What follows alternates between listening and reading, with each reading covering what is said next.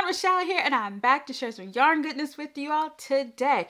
Okay, so let's talk about some super awesome knitting patterns for the home.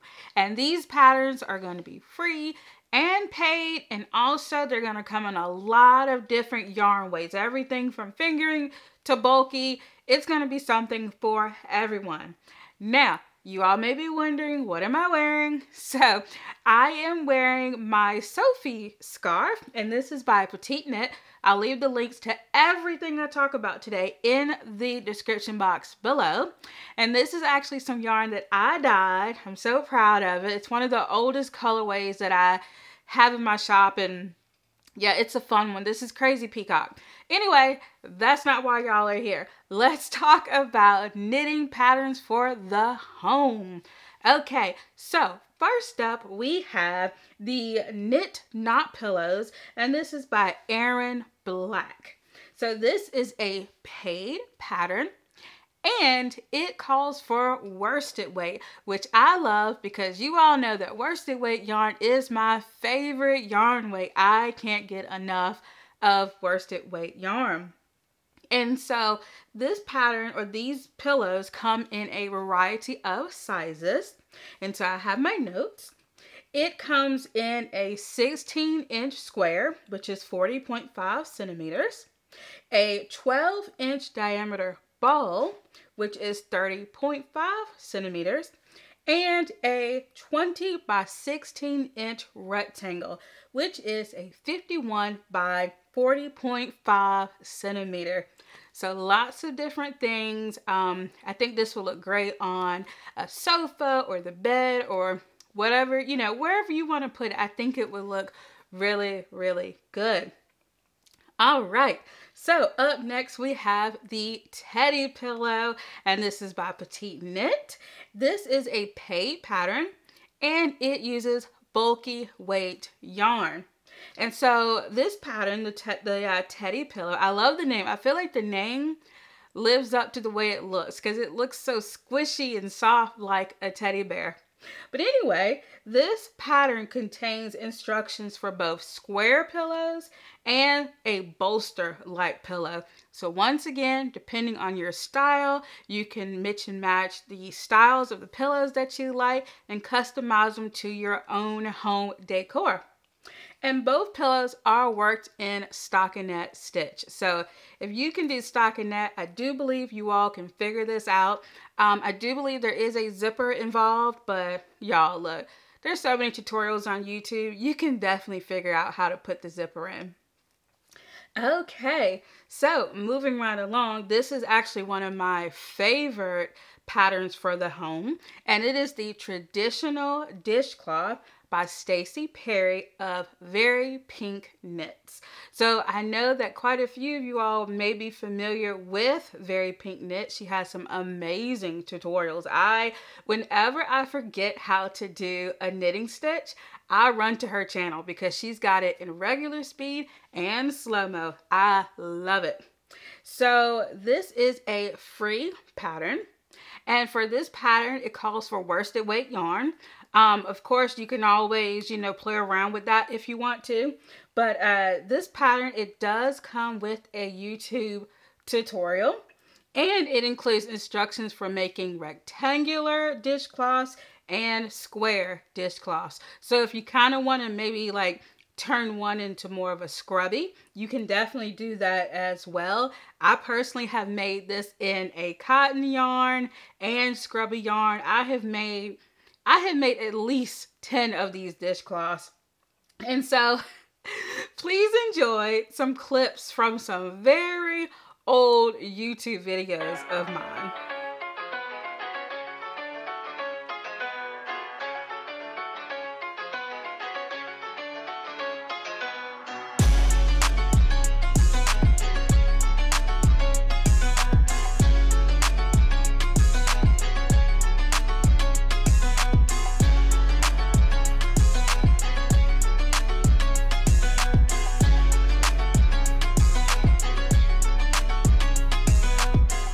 Next up, we have the colorful half and half washcloths by Pearl Soho. Pearl Soho is amazing. They have a lot of great patterns for home decor. And so this is a free pattern and it calls for sport weight yarn, which I think is so fun. And I simply love the color blocking variations on these washcloths. I mean, it is so customizable. You can do whatever you want. You can color block any way you want to. I love that asymmetrical design. It's very minimalistic, but I just love it. And also I love that cute little loop that you can make to maybe put it on the wall or on a holder or something like that. I think not only is it aesthetically pleasing, but it's also very practical. And so these are definitely some that I want to make. All right. Next, we have the geometric wall hanging, and this is by Ashley Marston of Yarning for Knits. Now, this is a paid pattern, and it uses Aran weight yarn. And what I love about this wall hanging is just those clean geometric lines. I love that minimal design, those geometric shapes. I just think that it is absolutely fantastic. And I've been wanting to make a wall hanging and I wasn't sure if I wanted to do like macrame or what. I do realize with this pattern, I am going to have to do some intarsia, and I have never done intarsia knitting before. So, oh well, it'll just be a new skill to put in my knitting tool bag. Okay, up next we have the bunting pattern. And this is by Faye Piriam Reed of Buttons and Beeswax. I love that name, Button and Beeswax. It's so fun. So this is a free pattern and you can use any weight you want. Of course, the yarn weight is going to determine the size of the triangles. And so I actually have been really wanting to make some bunting to go in my office. I have a white shelf in my office that I feel like could use a little bit pizzazz. So I thought some bunting would be super, super cute.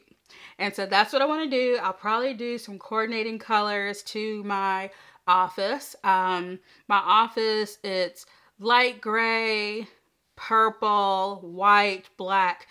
Something like that I think would be super, super cute. Or I might just go rogue and make rainbow bunting. Yeah, I might just go rogue and just do something crazy. I just never know until I get started, y'all, okay? So this is just so much fun. And each triangle is just made of entirely garter stitch. So if you can knit back and forth, you got this. It's not a problem. And also to string those triangles together, you can use ribbon or rope or whatever you want to use to string that up and hang those triangles. And you can make it as long or as short as you want. In addition to just like pizzazzing your office, you could put it in your cubicle. You could put it in the baby's nursery. There's lots of things you can do with this bunting. All right. So moving on, we have the Be Mine Heart Garland by Kristen Ashby Hemreich of Jimmy Bean Wools. I'm pretty sure I messed that name up. But anyway, it's by Jimmy Bean Wools, which you all may be more familiar with. So this is a free pattern and it uses sport weight yarn. And this pattern is so great for using up those scraps of yarn that you have, or maybe just those leftovers that you've had from patterns that are not quite big enough, like the balls aren't quite big enough for like a full garment or a full hat or whatever, but you still have like those little leftover scraps left. And so this pattern would be great for that. And I love the little hearts. And of course you can make your hearts any color that you want. I just think it's really fun and really sweet. Okay, y'all. Next up, we have more Garland. This is the Starlight Garland by Rebecca J. Vinton of Yarnspirations. Yarnspirations is also a big, well-known company, but Rebecca J. Vinton was the one that designed these. And it is a free pattern, and it calls for Aran weight yarn, which is also a really fun yarn weight as well. And this pattern includes instructions for 2 different sizes. So you can make big stars or little stars, however you want to do it. The pattern will guide you through both sizes. And those stars are knitted and finished with a crochet chain hanging loop. How fun is that? I love when crochet and knitting collide. I love when those 2 worlds come together. I just think they're amazing. And so you knit the garland, but then you string it together with a crochet chain. How fun is that? So I really, really like that. Okay, so the next pattern we have is the Geometric Wall Art by Anna Avaleva. I don't even know why I try. And this is by One Hat Store. That's her business, One Hat Store. So this is a paid pattern, and it is used with DK weight yarn. And this pattern does come with video tutorials. So that's wonderful. I definitely feel like I'm going to need it. But really, according to the pattern page, you only need to know how to cast on, knit, purl, and cast off. I think I can handle that. So yeah. I think I'll try that one. I really like it. It's really fun. And I just think it's neat to like frame your work like an art piece, because knitting, crocheting, crafting, it's art. So, you know, this will be really fun. Okay, this next one cracks me up. I love it. And it is Jeremy the Sausage Dog by Amanda Berry. Now, this cracks me up because my husband's name is Jeremy, and I find that hilarious. So this is a free pattern, and it uses DK weight yarn. So basically what this is what's called a draft excluder. And that's just a big name for something you put at the bottom of your door to keep the air draft out. So it can really save on like heating costs and cooling costs and things like that. It just keeps the air from coming up under your doors. And so this is just a cute, adorable way to do so. I love those little floppy ears, and there's a lot of other patterns like this as well. Of course, you all don't have to stick to these patterns, but perhaps you can find some inspiration. And so, yeah, I just, you know, in addition to being a practical air or draft excluder, I just think it would make a fun toy. Like, this would be so fun to put on the couch. Like, it could be really, really fun just as a toy. Okay, so this next one, I definitely want to make a curtain tie. It is by 9 Bark Knits, because I have lots of curtains in my house, and it would be nice to be able to put them back. And actually, in one of the rooms of my house, I actually made a crochet chain and used that as a curtain tie. So it doesn't have to be anything fancy, but this one is super fancy. And it is a paid pattern, but I'm going to be honest with you all. I honestly feel like you could figure this out. I really, really do. But it is a paid pattern.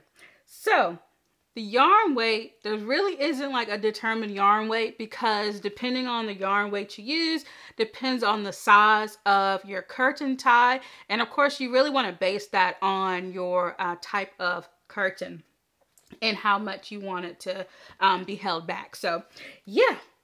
All right. And also, I think it's just a fun, cute way to pull your curtains back and just show them off. I think it looks really great. And I also love that little button that you can, you know, close it with, and just, you'll have fun picking out buttons, because I love picking out buttons.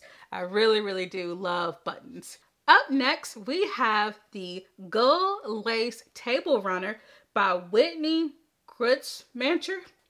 Oh my gosh. If I had $1 for every time I messed up somebody's name. Okay, this is a free pattern, and it uses worsted weight yarn. And I just love the stitch work of this table runner. I think it would just be like a really nice, classy addition to my kitchen table. I just think it is fantastic. Next up, we have the Farmer's Delight by Drops Design. Now this is a free pattern and it is made with bulky weight yarn. Love that because you know this project should knit up quickly. So I just love the simple yet practical design of this basket. It's so wonderful. It's amazing. And you can use it for so many things. You can make a bread basket, a yarn bowl. You can use it for toys. You can use it for whatever you want. And I also think that it would be super cute as a small potted plant holder. Super cute. I really think that would be really, really nice. And I actually might try that. Yeah, because I need to make a trip to a nursery soon because I want some little bitty potted plants that I won't kill. I'm pretty good with plants. I really, really am. But I don't have any indoor plants and I really, really want to get some. So I want to start small. Yeah. Okay, y'all. So next up, speaking of plants, we have the You Grow Girl pot holder by Lauren Aston Designs. Now this is a paid pattern and it uses bulky weight yarn. And so what's really cool about this pattern is that you get 2 patterns in one. You get a hanging basket, but you also get a wall hanger. And I just think a nice little potted plant will look so great in either of these. And then of course you can use them for other things as well. Like, ooh, like holding mini skeins. That would be really, really fun. Okay, so the next pattern we have is the Hexie coaster and placements. And these are table placements. And so this is a paid pattern and it uses DK weight yarn. And I absolutely love this hexagon design. It's just so modern and clean. And I think it's really, really nice. Right now, all of my table placemats are rectangular. But how fun would some hexagon table, you know, settings be? I just think that was so nice. And then you can make matching coasters to go with it. And y'all, I'm really big on coasters, okay? If you come to my house and you put a drink down, I'm probably going to lift it up and put a little coaster underneath it because, you know, I like to protect my surfaces, okay? Okay, so these coasters and placemats, they are created using alternating stockinette and reverse stockinette stitches. So that will be a new skill for me. I've never done reverse stockinette, so it'll be a new skill for me. All right, y'all, let me know if you have ever knitted any of these patterns or if you want to knit some of these patterns. And also let me know what other patterns that you all like for the home. They can be knit or crochet because I'm most likely, in fact, I know I'm going to be making a crochet version of this video as well because there's a lot of fun crochet patterns out there for the home. So give me some ideas, let me know. And actually, I have created a Ravelry bundle with over 30 fun knitting patterns for the home. So yeah, and of course, as time goes on, if I find more fun patterns, I'm just going to keep adding them to the bundle. Okay, so I have links in the description box below for everything that I talked about today. And yeah, also have links to all of my favorite knitting tools as well. And so check out my YouTube community tab. I ask a lot of fun questions there and I love reading you all's responses. Also check me out on Instagram. I'm trying to do better on posting to Instagram, but we'll see. And let me know what you worked on while watching. Did you knit, crochet, weave, spin, or did you just sit and chill? Or maybe you did some chores. Hopefully I helped you through that because that's never really fun. But yeah, and if you all would like to further support my channel, I will leave my Ko-Fi link below. And just thank you so much for watching. If you want to continue watching me, you can simply click on one of the icons on the end screen to continue watching. And so until next time, bye.